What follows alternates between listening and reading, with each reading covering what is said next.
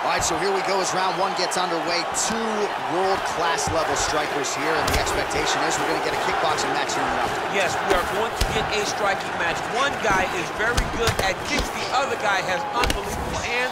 Let's see what type of attack is going to win the battle of two great stand-up fighters. Oh! He needs to start looking to finish now because he's got his opponent hurt very bad.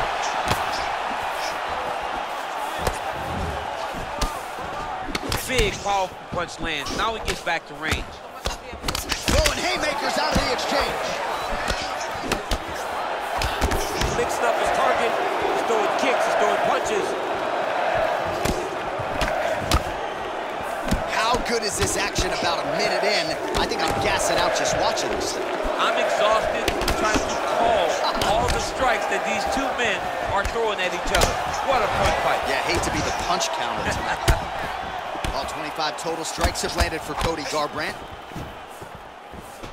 Well, he continues to do a nice job here defensively, protecting the head and sort of maybe letting his opponent gas out a little bit with all the volume. His opponent sees the target, but he can't get to the target. So he'll continue to throw, and he'll continue to wear on his own gas tank. Well, it's one thing to have length, it's another thing to use it, and he does it as well as anyone. Nice kick there by Aldo.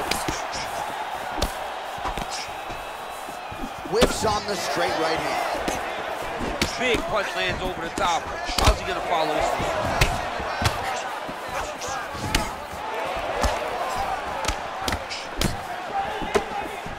He blocks the punch. Just over 2 minutes to go in round one.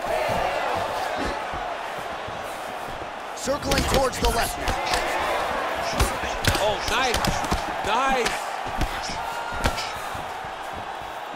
Man, is he timing his shots well here tonight, DC. It's hard to recall him being this accurate in the past. I mean, he is so sharp.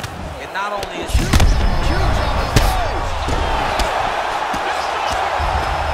He's out! He's done. Just the way he drew it up as he gets the knockout victory here tonight, it's hard to land a strike more flush than he did right there, and I'm not even sure the opponent saw it coming. So he'll see the replay and probably shake his head, but ultimately this is a huge result and a huge win for that fighter here tonight. Well, he's going to enjoy watching this one back. Let's take a look at the replay of the knockout just a moment ago. It was right hand after right hand after right hand. Finally, he found the one that hit the exact sweet spot that ended his opponent's night.